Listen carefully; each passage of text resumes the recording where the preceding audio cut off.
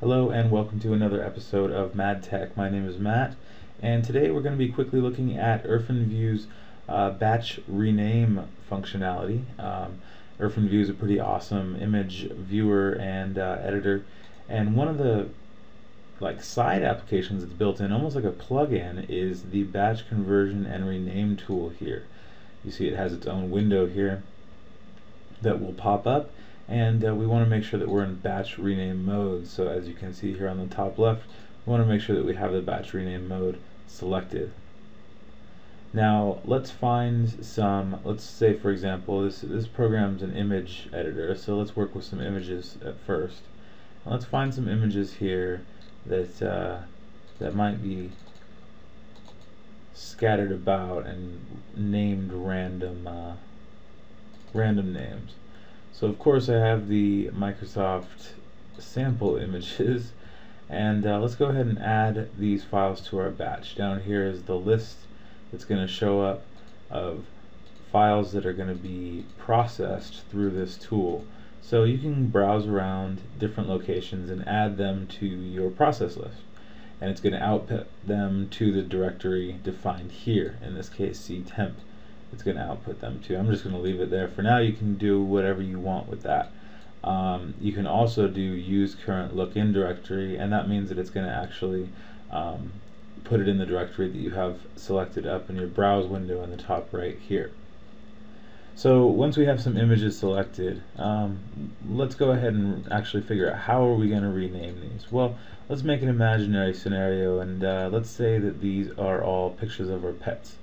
So I've kind of thought of a naming scheme here. You can think of whatever you want. It's currently, well actually it's the 1st of December, so let's do December Pets 2013.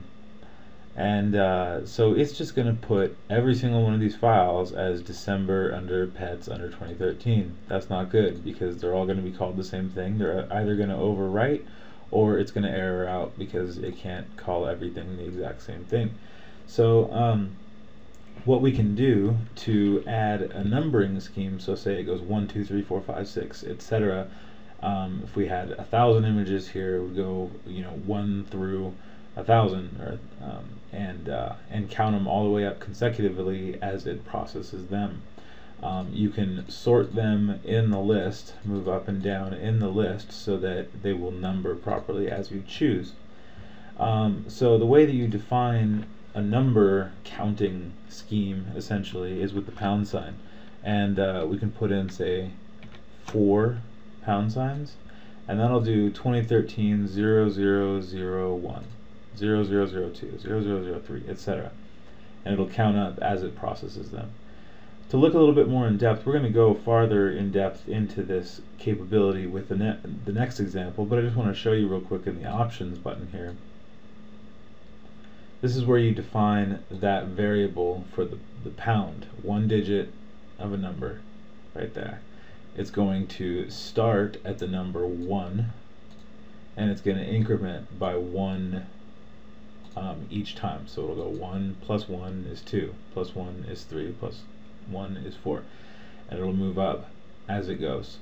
So this will be 0, 0, 0, 1, 0, 0, 0, 2, etc.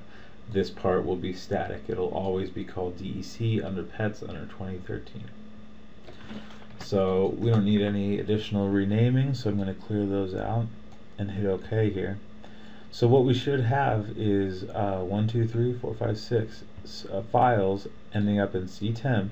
This is going to be December under, or DEC under Pets under 2013, and then with numbers. So let's do a run test rename, because I don't actually want to run this. But you're going to see it's going to OK, so it's going to create from this first file, it's going to create ctemp December under Pets 0001, 0002, etc. So let's go ahead and do this and return the batch, and let's actually go to ctemp and see the file naming scheme is exactly how we defined. So this really helps if you have, say, from your digital camera and it just has a random string of numbers. You can group up them and say from my trip, this date, or whatever. So let's load a different example here. One cool thing, by default, the types of files that it's going to look for are common graphic files, so JPEGs and GIFs and stuff like that, PNGs. But you can select all files, and you can actually do these operations on all sorts of files. It doesn't matter what they are. So I just created a different scenario here, and these are just fake files that are completely empty, but txt under file.txt and avi under file.txt. So let's see what we can do with these with a little bit more processing on the name. So let's remove all, and let's add all to add these new files to our processing list. And I want to get a little bit more into the renaming options here. So one thing that I wanted to do, that I wanted to show you, that can be very useful depending on what you're trying to do with your rename job, is to actually replace the text that's existing in the file itself. So if the file has the word file in it, which both of ours do, avi under file and txt under file, let's go ahead and call it conv works, conversion works, and let's call it, let's see, well, we want to make sure that we still have the word avi and txt, because we don't want to change that. We still want to know which one's which. So let's keep the original file name. You can do that with the $ capital N as defined here with this variable, old file name, without the file extension. So for the first one, for example, that $N actually represents avi underscore file. But where it finds file, it's going to convert it to conv works.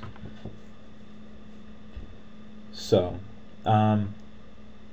yeah, let's go ahead and just go with this. We actually don't need to increment by any numbers, because we know that each file is actually going to be distinct with one another.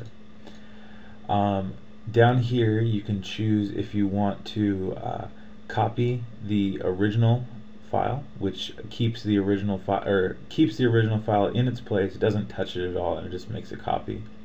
Move will actually not leave them in the source directory, and then rename actually just renames the files that are actually already there to start with.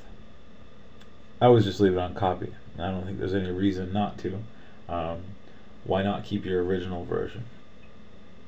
And then overwriting, if the file that you're trying to convert, like how we were doing before, the example was without having the numbers on the same file name, so they're all going to be identical. What do you do if you find a file in your target location that already exists? So no rename is the default, and that's what I leave it as, is it will not put the file there, and it will not do anything to the file that it's trying to, that it has a conflict with. Create a duplicate file name, so it's going to create numbers at the end of it, so it will not overwrite the file that already exists in target, and then overwrite existing files, which is self-explanatory. So let's leave it at no rename at all.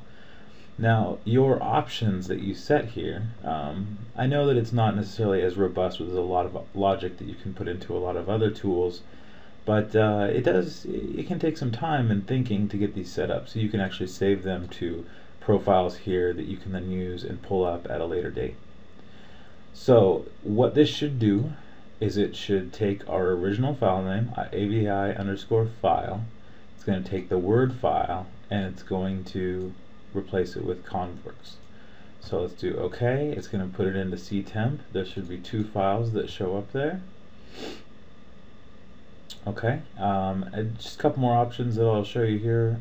Include subdirectories, and then this will of course just add any subdirectories that are beneath the directories that you add to your batch job. Show preview image is again assuming that you're actually dealing with images here, and these are just fake empty files, so the preview image isn't going to work anyways, but you can uncheck that and it will not attempt to show the preview image. So let's just, instead of doing the test, let's just start batch. And let's browse to our directory, ctemp, and here are our 2 files. So it was avi underscore file and now it's AVI under CONV works, so it converted properly. And then the same thing with our text file. So we have some renamed files here, these with a consecutive number amount, and then these actually using logic to replace text and use the current existing file name in the target file name as well. So I hope this showed you a little bit about the renaming utility that is built into IrfanView. Go ahead and play around with it. If you ever need to rename a bunch of files, it's a great way to do it. It doesn't have to be images, and again, you just get it from the file menu, batch conversion, rename. Thanks again. My name is Matt with Maad Tek.